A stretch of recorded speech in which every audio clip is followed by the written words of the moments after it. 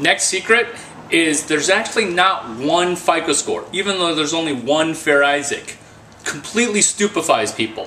American Express, which I've posted right here in this little link right down below, American Express uses their own FICO-based system, meaning not all one person has three of the same FICO scores via Experian, FX, TransUnion. And so this culminates in the idea for when, let's say, American Express, you can actually have multiple different FICO scores, and it's very counterintuitive. That's why Mike Arrington from TechCrunch had a difficulty with it. It's posted right on down below. That's secret number 3.